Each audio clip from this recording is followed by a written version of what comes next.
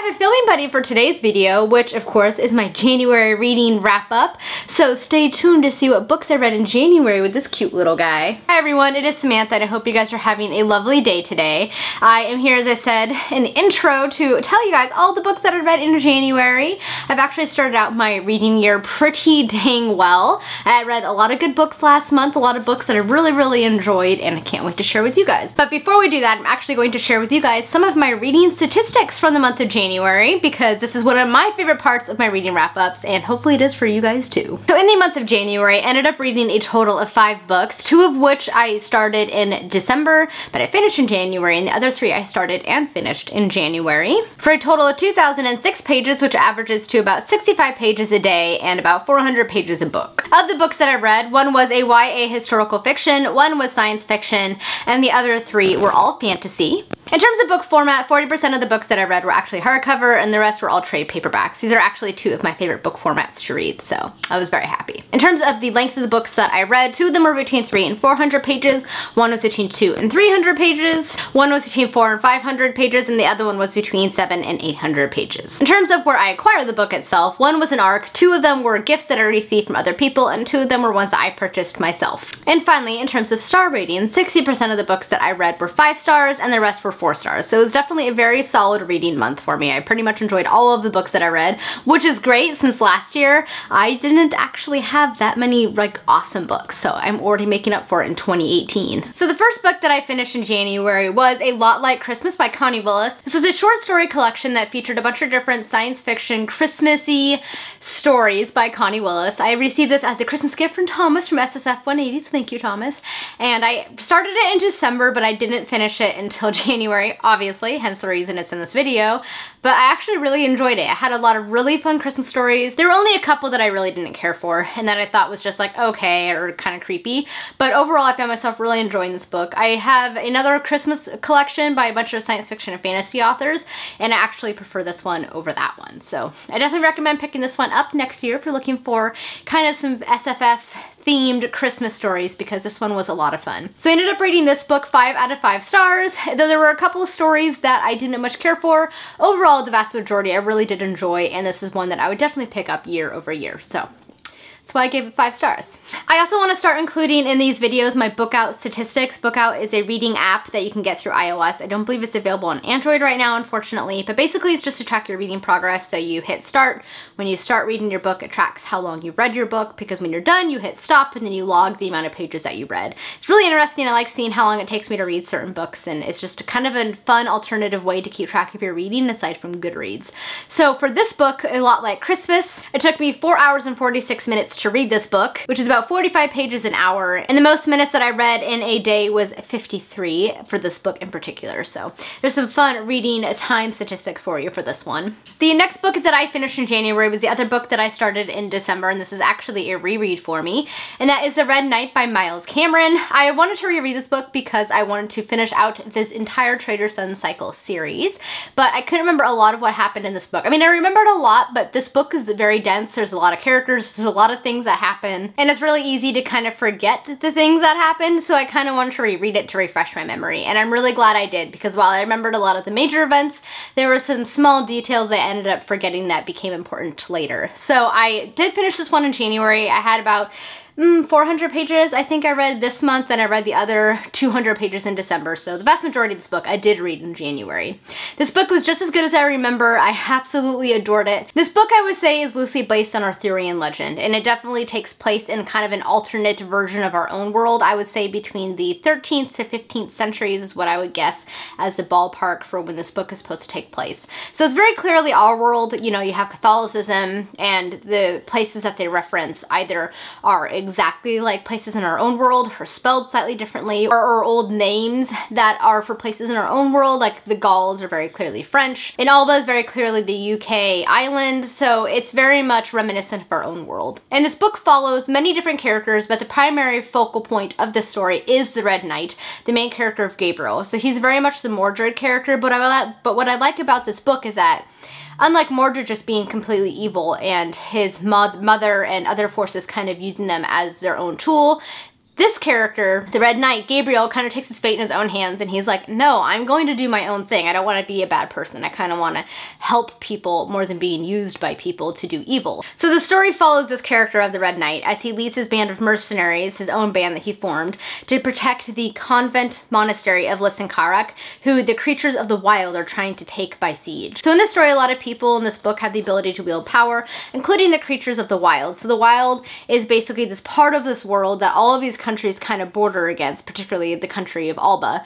And the wild is full of magical creatures and beings. So you have like demons and dragons and wyverns and boglins and like elfin creatures called Urks. And it's just really, really interesting. And they're being led by this main sorcerer who used to be a man named Thorn. And he's trying to lay siege and capture Lysenkarak, which is this convent, this place of power. And the nuns have hired the Red Knight to protect them and defeat the evil sorcerer of Thorn.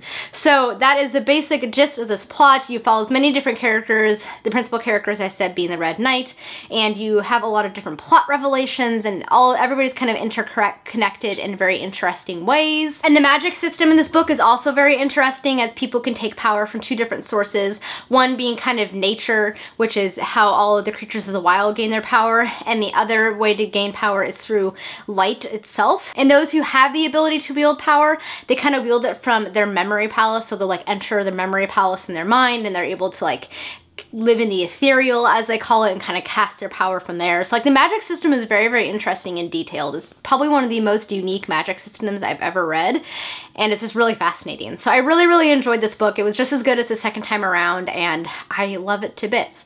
So I ended up rating this book 5 out of 5 stars. I gave the world building 4.5 out of 5 stars. You don't get that much world building and history in this book. You do in the later books, but not so much in this one, so it does lack a little bit in that area. I give it 5 out of 5 stars for characters. I give it 5 out of 5 stars for plot, and 5 out of 5 stars for the writing itself. I really, really enjoy Miles Cameron's writing, and just the overall story is excellent. It is a little bit dense, so it is definitely a slow burn, and it can definitely take you a while to read it, but I definitely recommend it because the payoff is great. In the last few hundred pages where all these revelations are happening, these battles and things, is just so fascinating and interesting and engaging. So according to the Book Out app, it actually took me 10 hours to read this book. So as I said, it's definitely a little bit of a slower read, but I really enjoyed it. Apparently my reading speed was 39 pages an hour, which feels really slow, but you know, I'm gonna go with it. It was definitely still worth it as a read, even if it did take me forever to get through. The next book that I picked up was actually a book that I received from Tor in exchange for my free and honest review, which you will get today, and that was Blood and Sand by CV Wyk. This is a historical fiction YA novel that takes place about the time of the fall of Rome, and it follows our main character of Accia, who is basically the queen, the princess, if you will, of Thrace, which is a warrior nation of people, but they are conquered by the Romans, and she is taken to Rome to be sold as a slave. She is purchased by the kind of evil Roman upperclassman, Timaeus, who basically purchased her to be the consort of his famed gladiator that he owns, Xanthus. So the story is kind of a Spartacus retelling, with Accia being the Spartacus character. I thought it was kind of an interesting twist. CV Wyk actually had at the end of the novel kind of the history and legend of Spartacus, how nobody even knew if he was male or female, what his real name was, if that's what he called himself, or if that's what other people called him. And so she kind of took that and ran with it, which I thought was really quite interesting. CV Wyk is actually a historian, so there's a lot of interesting historical aspects of this novel, which I quite enjoyed. Plus, I've always enjoyed reading stories that take place kind of in ancient times, because it's always been an era of history that I find very fascinating. So the story follows Accia. She's basically trying to navigate her new world as a slave and trying to win her freedom. She also ends up kind of becoming closer to Xanthus than she first expected that she would. So the story is told from both the perspective of Accia as well as from Xanthus, and I have to say I actually prefer the Accia perspective more than Xanthus, and I didn't really much feel the blooming romance between the two characters. I feel like the novel would have been stronger had there been no romantic aspects to it. So that was probably why I knocked this book down a star. So I ended up rating this book 4 out of 5 stars. I gave the writing 5 out of 5 stars. I gave the characters 4 out of 5 stars. I gave the plot 4 out of 5 stars, and the world building and the world that it just took place in 4.5 out of 5 stars. So my main complaint with this book was the romantic aspect. It just felt very forced. I wasn't fully invested in it and committed to the fact that these two characters really had feelings for each other, and I feel like it kind of weakened the plot a little bit for me personally. What I did enjoy about this book was that I did feel it was well written. I liked how she tied in real world historical events into the narration of the story. There's something very exciting that happens at the end, which is a very well-known historical event, which I thought was quite clever of her to include. She did say that she took some liberties with the timeline, so there's some things that probably happened 100 or 200 years apart from each other, but you know, it's fiction. You can take some liberties with that kind of a thing. But overall, I really enjoyed this book and ended up rating it 4 out of 5 stars. So my book out statistics for this book were that I read this book in 5 hours and 10 minutes, which was about 62 pages an hour, which is pretty impressive. I think this might be the fastest book that I've read this year. Well, the next book I show might be fastest. We'll soon see. And the most minutes that I read in a day was 185. So this was definitely a quick read. I read it really quickly. It was definitely a fun book and definitely a page turner. So all around, a decent book. And the next book that I finished in the month of January is one that I'm sure everybody has seen on everyone's channels because it's very popular right now, and that is The Cruel Prince by Holly Black. So I went into this book expecting absolute trash because I really don't much care for Holly Black. I read her Coldest Girl in Cold Town and I hated it so much, so I wasn't expecting much from this book, but my curiosity was piqued, so I picked it up and I was pleasantly surprised. And I don't know if I ended up enjoying this book so much because I was expecting to come out hating it, but here we are, and I really did enjoy this book. So this book follows the main character of Jude. Jude is one of 3 sisters who reside in the land of the fairy. When the story starts out, you see the very tragic beginning of these 3 sisters' journey together as their mother and father are killed by a fairy prince because he used to be married to their mother, and he is the true father of their oldest sister, Vivian. So he ends up seeking his revenge because she leaves him with another man, and he ends up killing both their mother and their father. So the twins, Jude and Taryn and Vivian, are taken by this fairy prince to be raised in the land of the Fae. The story is a fast-forwarding about a decade. At this point, Jude and Taryn are 17. Vivian is about 20 years old. The story finds them, the 3 of them, basically dealing with the trauma of their past and trying to make the best of their situation in very different ways, which I thought was kind of cool. I like the sisterly bond between them, even though they were handling their situation in very different ways. Taryn trying to basically marry her way into being accepted by the Fae. Jude trying to fight and force everybody to accept her for who she is, and then Vivian who just wants to escape it and return back to the land of the humans. So even though they all are kind of dealing with it in very different ways, they're all still kind of there for each other and supporting one another, and I kind of like seeing that sisterly bond. So the story is primarily told from Jude's perspective. Jude, as I said, is basically trying to force everybody in the land of the Fae to respect her because of course people look down on them because they are human. And in order to do that, she ends up becoming the spy and assassin for one of the princes of the royal family.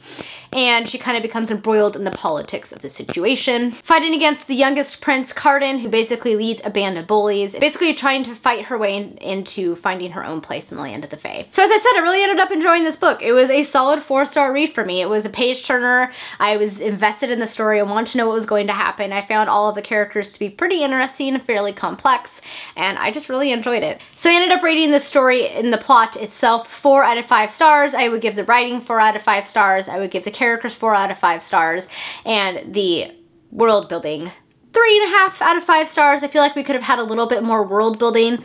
I would definitely say that some of the negatives of this book would be the lack of world building. I just didn't have a very good grasp of what the land of the Fae looked like, what it encompassed. There wasn't very much history given, and I definitely would have liked more detail in terms of this world that they're residing in. I would also have to say one of my least favorite characters was Jude herself. She thought that she was a pretty dang awesome spy, and I'm like, dude, you suck. I don't know if it's because I've read a lot of fantasy novels that feature spies, thieves, assassins, and so I'm just used to, like, I don't know, people having some level of skill, but there actually are decent spy, assassins, thieves, but she kind of sucked. And she was always like, I'm good at this. And I'm like, dude, no, you're not.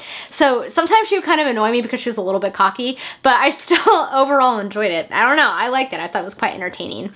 Also, I'd like to highlight that there is diversity in this story. The oldest sister, Vivian, is herself a bisexual character who actually has a girlfriend in the human world that she is trying to get back to. And finally, in terms of my book out statistics, this book took me me almost 7 hours to read. And I read it at about 54 pages an hour. The most minutes read in a day was 35 minutes, which is surprising to me because I felt like I would have read it longer, but it still only took me like 3 days to read, so it's definitely a fast one. And the final book that I finished in the month of January that I absolutely loved was book 2 in the Soldier Sun cycle, and that is The Fell Sword.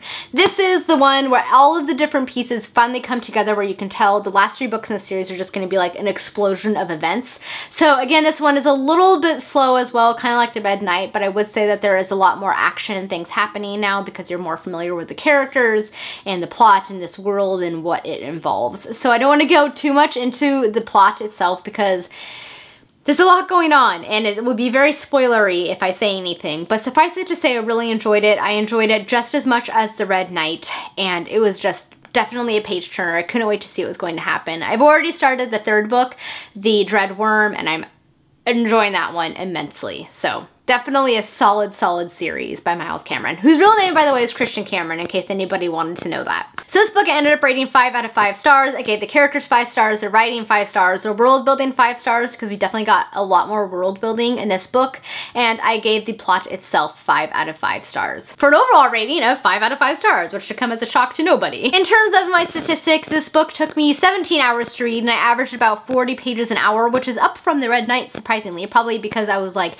super invested in the story and wanted to know what was going to happen. I find I read books a little bit faster when that occurs. I'm also a little confused by the book out statistics that say that most pages read in a day was 442 and most minutes was 659, because I very much know that that is not the case. I noticed sometimes that the book out app is a little glitchy, and I'm thinking that this was one of those times. I definitely did not read 659 minutes in a day. Alright guys, that was it for my January reading wrap up. Sorry if this was a very long and rambly video. I was having a hard time finding my words today, so that was a thing. Alright guys, that is it for today's video. Thank you guys so much for watching. I hope you guys have a lovely day. Until next time, happy reading. Bye!